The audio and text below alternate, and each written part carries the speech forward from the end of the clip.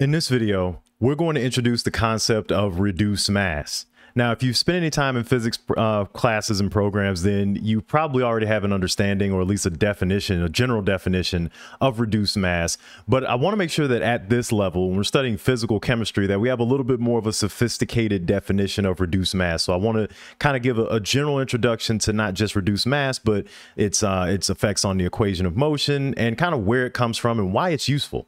Because a deep understanding of this is going to be useful, especially when we start talking about molecular diatomics. We use this concept of reduced mass a lot.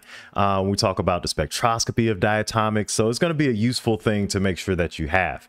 So in general, we're going to be looking at a similar physical problem that we introduced last time, a vibrational motion between two particles that are attached by this spring force, right? So we got mass 1 at position x1, and you got mass 2 at position x2. So importantly, you know, the first initial thing to think of is, okay, well, what if I just consider an equation of motion for each one of these? And the answer to that is that's a good place to start, but that those equations of motion will be coupled, because since they're attached by this using this spring, those equations of motion will be coupled to one another. The position of M1 will be dependent on the position of M2 and vice versa. So we end up with two coupled equations of motion. So we have two coupled equations. And so the first one for mass 1, you'll have mass 1, and you'll have the second derivative of the position x1 dt. It's going to be equal to the spring constant, and you'll have x2 minus x1 minus the equilibrium length, right? So that L naught is going to be our equilibrium length, right? So just like we introduced in the last video, it's the current length minus the equilibrium length. So to get your current length of the oscillator, you just take x2 minus x1, and then L naught is just going to be your equilibrium length. Now, the second equation of motion is going to be related, right? So you got M2, second derivative of x2, equal to negative kf, x2 minus x1 minus the equilibrium length again, right? So basically what I want to point out here, I want to point out two things, right? First, you got to have the opposite sign here, right? The motion of one is going to affect the other one in the opposite direction, right? So we have this, or the force is going to be applied in the opposite direction, right? So, so we have this negative sign to account for that. But also these equations are coupled because x1 does not just depend on, its equation of motion does not just depend on x1, right? It depends on the position of mass 2 as well, x2. Same thing for mass 2. Mass 2's position does not just depend on x2. I mean, does not just depend on x2. It also depends on x1, right? So, so that's why these equations are coupled, right? Now, if we just isolate the derivatives here, so I'm just going to do algebra here to isolate the derivatives. So we're going to isolate the derivatives. Then we end up with just doing the simple algebra here. So we got dx, the second derivative of x is going to be equal to kf over m1, x2 minus x1 minus L naught. And then for the second equation, we've got second derivative of x squared dt negative kf over m2, x2 minus x1 minus L naught, right? So we've got these two, equations, right? We've isolated the derivatives in both cases. And to couple these equations together, what I'm going to do is just subtract these to kind of get an explicit relationship between the two. So we're going to subtract both. We'll just say subtract them from one from the other, right? So what we're gonna do is have dx, the second derivative of x2, minus the second derivative of x1. And I should give myself a little bit more space here. So second derivative of x2 minus second derivative of x1.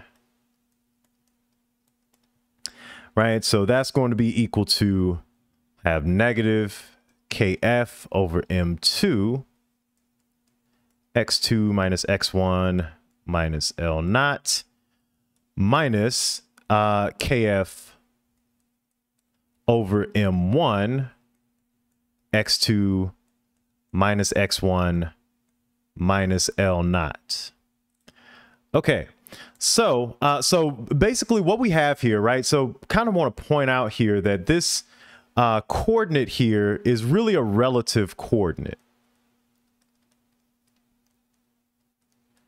Right, it's a relative coordinate because it relates x2 to x1 and this equilibrium position. So it's really a relative coordinate. So what I want to do is do some algebra here to isolate that relative coordinate. So you end up with negative kf, and you'll have 1 over m1 plus 1 over m2, x2 minus x1 minus L naught, right? So we got, still on the left-hand side, we've got these derivatives here.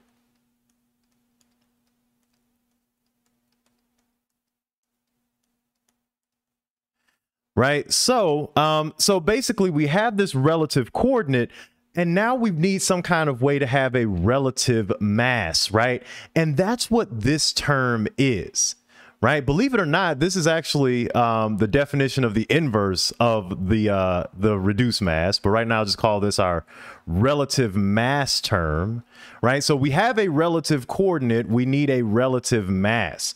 So let's make this a little bit more explicit. So let's define the reduced mass. I actually show the algebra here. So algebraically, right, you end up with, 1 over m1 plus 1 over m2, right? That's just equal to, if you use common denominators here, you got m1 plus m2 times m1 times m2, right? This is just the inverse of the reduced mass, which we use the Greek letter small mu to denote the reduced mass. So mu here is the reduced mass. Reduced mass. So now that we've got the reduced mass here, right, now we can actually re-express this this equation of motion, this coupled equation, in terms of the reduced mass. So we're going to re-express this guy. So re-express in terms of the reduced mass. And also we're going to re-express our relative coordinate. So this relative coordinate, this x1 minus x2, anything related to displacement, we're just going to call x. And so by doing that, we have second derivative of x is going to be equal to negative kf times 1 over mu times x, right? So all we've done here is just all of the relative coordinates are now being called x. And so what does this give us here? Well, if we rearrange the algebra a little bit, then we have the following. We have mu is equal to the second derivative of x, right, plus kfx. And this looks exactly like our simple harmonic motion equation, right? This is what we would call an effective one-body equation. An effective one-body equation, right? We took what was a two-body problem. By body, I just mean object or particle, right? This is kind of synonymous, right? We started with a two-body problem, mass 1, mass 2. And what we're able to do, and the real power of the reduced mass, and this is what I mean by having a more sophisticated understanding of what the reduced mass is doing. It's not that it's just a, average mass or whatever. It is really allowing us to express a two-body problem in terms of an effective one-body problem, because we only have one mass, that being the reduced mass of the oscillator, rather than mass 1 and mass 2, right? So we have all of this stuff is relative to a single oscillator rather than a two-body problem. Okay, so that's enough with classical mechanics. So in the next video, we're going to use this knowledge that we have of the classical understanding of an oscillator in order to discuss the quantum harmonic oscillator, its energy levels, its Hamiltonian, its wave function, and its properties.